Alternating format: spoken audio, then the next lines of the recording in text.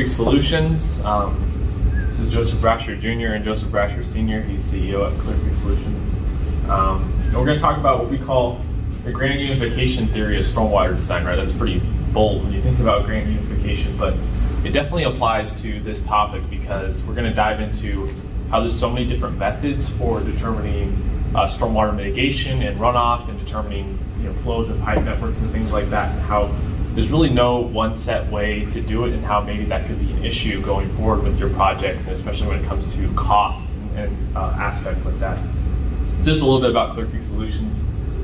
We've provided hydrologic services for quite a while now. The founders have 40+ years of experience, and most notably we created the WWHM 2012 that's used in Western Washington for stormwater mitigation, as well as software for California and even internationally. So really specializing in developing hydromod and flow duration requirements for jurisdictions, and then designing software to make it easy to use and actually achieve these different requirements in these jurisdictions. And then we teach workshops on those different modeling aspects. So the first question that you have to kind of ask is, let's say you're just writing a report for your company or for a project or whatever. How many use only like one software to do it, right? You use Microsoft Word, probably most of you, or whatever your word processing program is, right? You wouldn't then like write half of it on, hand write it and then put it in Microsoft Word and then bring it into Notebook, and then by the time you're done, that's your report, right? You probably sit down, you probably have one way to do it, most of the time anyways. And so that's how you get this process done. And why would you complicate that process by transferring all your written information between all these different softwares, right? That just doesn't make any sense. But that's what we do in the stormwater world, right? So think about this. Can you use just one stormwater program to create your entire stormwater design? Probably not, right? I'm talking about mostly the entire process, not just I'm modeling the pipe network or I'm just determining runoff. We're talking about the whole process, right? Probably can't use one program for that. And if you do, maybe there's some deficiencies there in that program that you're using. And so most of you probably think, well, no, I have to use several different things, or I have to move things back and forth to achieve the result I want. And so most likely you're using a hodgepodge of different methods to finally get your project across the finish line. And this actually isn't your fault. The tool doesn't really exist that we're looking for, or the tool isn't really well known that we're trying to use to get this design process across the finish line. And so this is wasting you valuable time, money, and resources that can be devoted elsewhere. And we know, especially in consulting or even in a government agency, that time is money and an incredibly valuable resource for determining, then finishing our project. And so imagine this, you're just about to start your stormwater design project, the contract is a go, or maybe you're working at a government jurisdiction and you're beginning this project, and now you're trying to collect all the relevant information and get started with your stormwater design. So maybe you just received some project information from your client and you need to create the different land use areas from the project site and figure out how much of that runoff is coming from the project site, right? That's a pretty standard issue. You might have a 5-acre site that could have been forest completely before you even began the project, and now a developer wants to put some parking lots there, some buildings, some roofs, whatever he decides. And so you need to determine what is that excess runoff, especially in Western Washington. We need to determine how much more runoff is coming from that site, how do we compare it to what the runoff was before, and then how are we able to match that flow duration. That's what we use in Western Washington. So do you use something that is continuous simulation software, such as HSPF, which is the basis for something like WWHM 2012, or your own personal hand calculations using the rational method, depending what jurisdiction you're in, right? Or subcatchments and EPA SWM. So it's like you already have this option overwhelming, right? You're already overwhelmed with all these choices.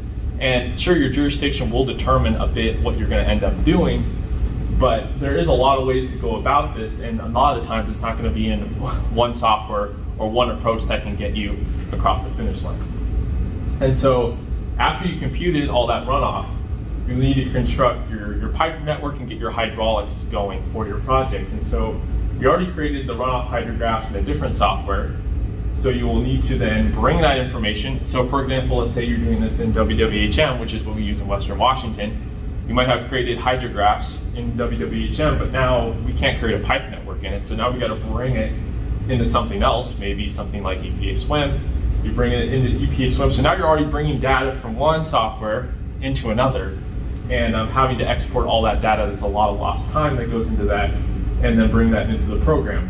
Except in this project, there's been a change to your land use information. So now you have to go back to the beginning in this hypothetical scenario, change the land use information again, and you have to start all over, right? And you've already wasted a bunch of time doing this, and then your clock is ticking, your budget's running low, and it really wasn't even your fault because this is the best tools that you have available at this point.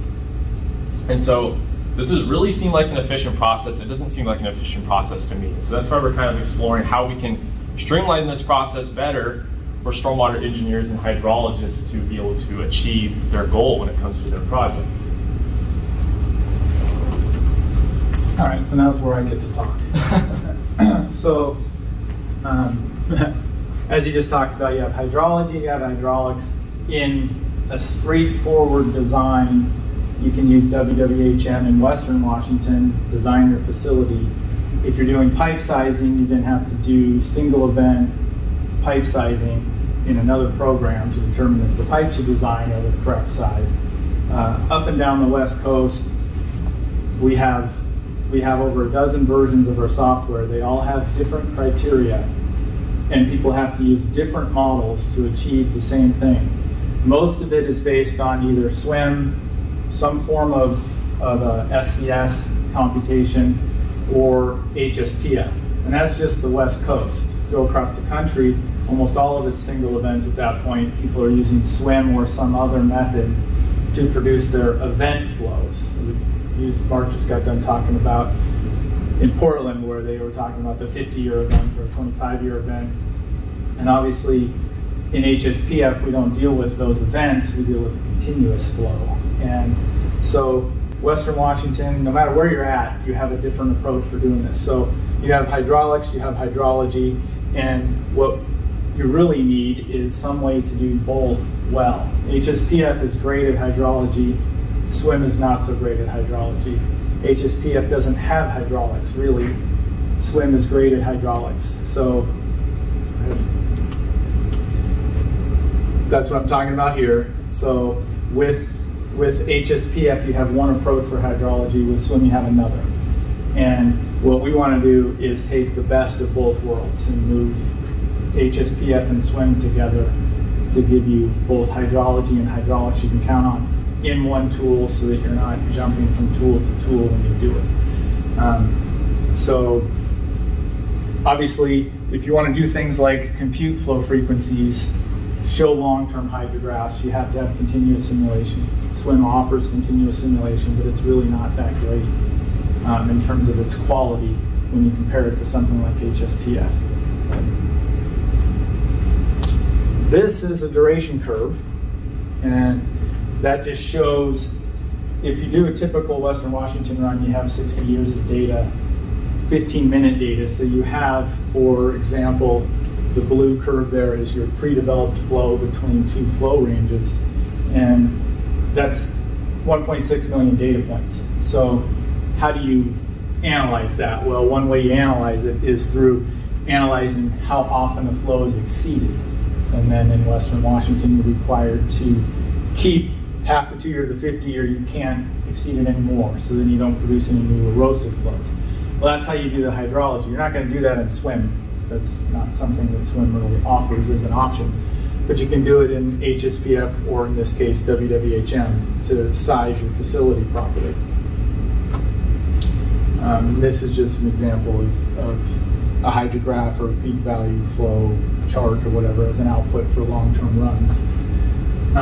This is a network that includes, it's an example of the software that you have basins that are HSPF, just like WWHM, basically that's what it is. But this network here is EPA-SWMM. So you're able to merge the two into one software, run it, and get the great hydraulics of SWMM with the reliable hydrology of HSPF. And down at the bottom here, you can even size your pond, but you have the flow network that your site has. What sometimes existing flow networks are part of your design, or if you're doing a municipal project, it's almost always the existing infrastructure that's there. You need to model it in order to do whatever includes your green infrastructure, includes your facility, your regional facility, whatever, has to be all in one model. And if you can only do it in either HSPF or SWM, you're not going to get the answers you want. First of all, if you're using SWM to do facility design, you can't even get that approved. You have to do continuous HSPF to get the facility design, but then you have this hydraulics in the meantime. And most people run HSPF, take an output for a week or so, and then use that to stick into SWM and get a hydraulic result. And that just gives you a little window, that 7 days. It's not really the same as running it for 60 years and finding out how this thing's going to perform for all the whole range of events. So merging the two is really the best of both worlds. That's what I just got done talking about. Yeah. So I jumped ahead on that one. But you know, there's a lot of confusion with what you're allowed to do, what you can do, what's this jurisdiction accepts and this. I can say between the 19 counties and the cities in the counties, the numbers of things that change from what they do and don't accept. And then again, up and down the West Coast, there's such an array. Well, if you have a software that builds those criteria into it, then you have a much better chance of designing things without having to become an expert on the local jurisdiction's requirements. So that's just one of the things that's included in there. Okay, so yeah, this is the problems with HSPF that I just talked about, where you don't have any of these options in it. WWHM's HSPF in a better user interface, but it still doesn't have these options. Go ahead. And then the hydraulic software, SWM, has its limitations. Runtime being a big one. The type of hydrology it has, that's another one. Most of your hydraulic softwares aren't very good at generating hydrology, so they have their limitations as well. And then, for example, in the WWHM model, the LID elements, the green infrastructure elements, are very obvious and simple to use and tested and have been proven to be effective and accurate. So, you know, it's nice to have that benefit. And so we've kind of determined that, back to you. Yeah, some form of an integrated software package is going to be paramount going forward for stormwater designs. And so being able to combine these hydraulic and hydrologic modeling processes it's going to be pretty pivotal to improving the design efficiency and the cost of projects and things like that. So some form of an all-encompassing software is probably needed, like I said, to reduce the cost. And so universal methodology to improve communication and longevity, especially when you're working with jurisdictions or other companies where you're asking for, we need this data or we need this project data. Going forward, if there was some more form of a universal way to be able to get the correct information for a project and then move forward, it's going to be a lot easier to then model that going forward into the future.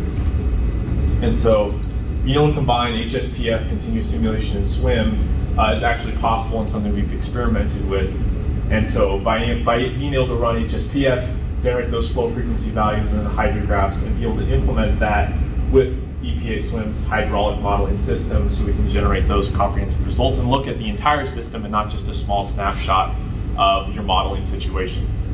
And then being able to integrate all these analysis tools and interface, and then these different elements, like we said, the green infrastructure like bioretention, and being able to implement that with a city's existing pipe infrastructure, but then also be able to determine, okay, we're changing the land use in these ways for our project, we're adding this much impervious area, maybe it's a wetland, being able to determine how that's going to work with the existing infrastructure, include your own green infrastructure, and just look at the entire system and save a lot of this going back and forth time, as we kind of described before. I think is really sort of the future of being able to model our entire hydrologic system for your jurisdiction. And so that's kind of what I'm describing here. Your project data can easily be tracked. If people are using a similar integrated model, you'll be able to pass that data pretty easily, look at it, analyze it, and then make those changes quickly and not have to go back, as I described before in the example project where you built something in HSPF, you had to transfer into SWM, but there was a project change, which happens all the time. Things are always changing. Going back, modifying it, and have to go through all that hard work again just to get you back to your 1 week's worth of results, as we described before. So that's our talk on that. Do we have any questions on that? Yeah. So when you talk about needing a way to integrate the models, are you thinking that could be accomplished with just like, let's say just a Python library or whatever that just translates data back and forth, or do you think something more intensive would be needed? So we're trying to do this without it being an advertisement. We've developed the software that does that, but that's not the reason we're talking about it. The reason we're talking about it is that dealing with all these different jurisdictions, I have just seen that Portland's a great one because they have an area of it that actually requires a version of our model, and then they have other areas that don't. And so the engineers are always having discussions with this and giving me calls. I get calls from Salem in Oregon who requires continuous simulation to do their design, but don't have a model for their engineers to use. And so they call me up and go, "What are we supposed to do?" And I'm like, "I don't know. They're mixed, requirements are killing you." And I get all through California as well. And so the whole concept is that we need to come up with a tool that allows both the hydrology and hydraulics that can be universally used by everybody, and we can sort of mesh a lot of these different requirements. Because the engineers that I hear from, I'm just like, I feel sorry for them. It's like, how in the world are they supposed? Sometimes there's ordinances that contradict. They literally do this, and it's impossible to do both. And you're just like, oh, what are they supposed to do? You have to have a drawdown time in under 48 hours, but you happen to have an orifice so small to match your pre-developed flow, and so the small orifice doesn't allow a drawdown time.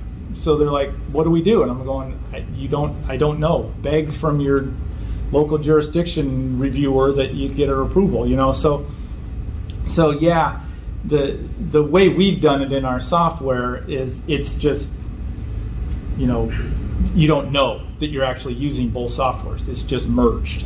And so it's fantastic that way. But the reason for this talk is just the awareness that we need to move to something that's less tools, less options, less, hey, I got to do this to size a pipe, I got to do this to size a pond, I got to do this to size my bioretention. There's a couple places in California where you have to use a different method to do bioretention sizing than you do to do your hydromod for your pond, and another method to do your pipe sizing. I just want to reiterate that doesn't mean we want like blanket requirements across the board. Like obviously different states and jurisdictions need different things, but what we've done with the software we've used for the other jurisdictions, like in California or Western Washington, you can integrate these differences into the software, and they show up in the software, and the user doesn't have to have all this information in their head. So we're not looking for like a blanket system, but some way, like think about using AutoCAD as a simple engineer. That's pretty standard across the board for a lot of projects, right? But it can be used for a lot of different things. Similarly, we're looking at trying to develop something like that just for the ease of engineers and being able to model and use them in jurisdiction and actually get your projects off the ground. So. You mentioned before that like using SWM seemed to be going to take longer than say in WWHM. When combining them together, do you find that the time to the model that it's like additive or additive? So yeah, obviously SWM is SWM. It has its the more complex the hydraulic system, the slower it runs. And when you combine them, you have issues. So basically, most commonly right now, someone will take a week out of a hydrograph. They'll run it through SWM. It might take an hour, and they'll get a result. That doesn't change if you do the combined or you do the separate. It's still the same thing. But in our case, we've developed the ability to basically run long-term runs at the same amount of time it would take you to do a short-term run, just in using computer processors in a different way. So we've been able to run 60-year runs that should take 3 weeks in 8 hours, that kind of thing, using the ability to use more processors when you do the runs. So it allows us to do the long-term SWM runs, take a look at how they're actually going to perform over time with the hydraulics, and you get a different answer than if you do a short-term SWM run or if you do just the WWHM itself. Your facility size changes. So knowing that that's the best answer so far. It's also the most complicated one to get to, but it's the most accurate one in terms of how we design all of our facilities. Pushes us forward and saying we need to move towards this. Somehow we need to get there because it's doing a better job of predicting how a facility is going to perform over time. And yeah. So may I ask, what's the name of the software package you are developing for combining the HSPF and the... It's a tricky name to remember. WWHM-SWMM. WWHM-SWMM, that's what we call it. So it's basically just saying we've merged the two softwares together and we just hyphenated the names. So that's all it is. And yeah. So have jurisdictions, how receptive are they to this combined software package? So the interesting part of it is that because at its heart it's just HSPF and SWM, both of which are accepted, you know, at the current levels of acceptance everywhere. There's no jurisdictional need for involvement. For example, I do a project in our software. I can give a jurisdiction an HSPF software project and a SWM project and say, here. I don't have to give them anything that's proprietary. But at the same time, you can pull out a WWHM project from it, or you can pull out just the SWM file from it. So since it's broken down in pieces, there's no need for an acceptance from any of the jurisdictions. You're just doing the work the best you can as an engineer and providing the results. I've used this for, I don't know, 15 or 20 different jurisdictions in Western Washington at this point, and you know, they're all pretty thrilled with it because of the fact that we're giving them better answers. But it's like the requirements for your designer here. We're just saying let's use a better tool to get there, as opposed to using something that takes longer or something like that. It's a place like San Diego has SWM continuous is one of the options. You can use our model, or you can use SWM. And if somebody were to use the WWHM-SWMM model, then it'd be the same thing. They wouldn't complain about it. So. And the computational challenge, just to follow up on this question. So you're saying you're able to run a continuous SWM model, but is it multi-processor computers or? Yeah, it's multi-process. So basically, if you have access to, and you know, you can get into the weeds on it, but basically if you have access to 64 processors, you can run 64 years at the same time. And so that speeds things up considerably when you're doing 60-year runs, or in the case in the project in Lake Stevens I had to do 72 years of lake levels in Lake Stevens, which with the hydraulics of the outlet channel, and you just simply couldn't do it accurately any other way. It just wouldn't work. And so really beneficial in that sense. And you can get an idea of how things are going to perform over time. And you know, like continuous simulation, the idea is that we don't have a 50-year rainfall event give us a 50-year flood. We run 50 years of data and find out statistically what that 50-year flood would be. So we let the data tell us instead of us telling the data. So, yeah. It's always been an issue if a piece of software is going to be embraced by people with engineering licenses or professional hydrologists licenses. So they look at something like water flow, which has been looked after by the USGS. They have a fairly good sense that it works and it's reliable. So when EPA was supporting SWM and HSPF, people knew that they had a very reliable piece of, or two bits of stuff. So it seems to me that the critical bit is to get the two married together, and or if the Corps of Engineers, HEC, has embraced a piece of stuff there, people would use it because they know it's been vetted very carefully and it's updated. So it seems to me the critical bit is to get the married stuff into a mode where one of those outfits sort of say, we give it our blessing and they will keep it updated. That seems a critical bit to me. Yeah, I mean, that's always an important thing. And so what we've to bypass the need to really pursue that politically, when you run this model, it produces an EPA SWM 5, because Sure. we just brought their code in. So we're literally using the EPA SWM 5, and it produces the control file for that, as well as the output, which can be read in any form of SWM, including just EPA's free SWM 5. So there's no need to vet it. It's already been vetted. It's their But SWM. I'm thinking of the longer term maintenance Yeah. and racing this I- matters. Totally agree. We're with you. Yeah, totally with the company that my other founder, Doug Bayerlein, and I founded Clear Creek Solutions, but really all we were was an office of a company called Aquaterra Consultants, Yeah. which wrote the code of HSPF. So Yeah, we Doug come. did his masters with me, so. Oh, there you go. There you go. So, you know, we came from the history of being part of the developers of HSPF, and I've been embedded in SWM for 30 years when I was compiling my own version of it.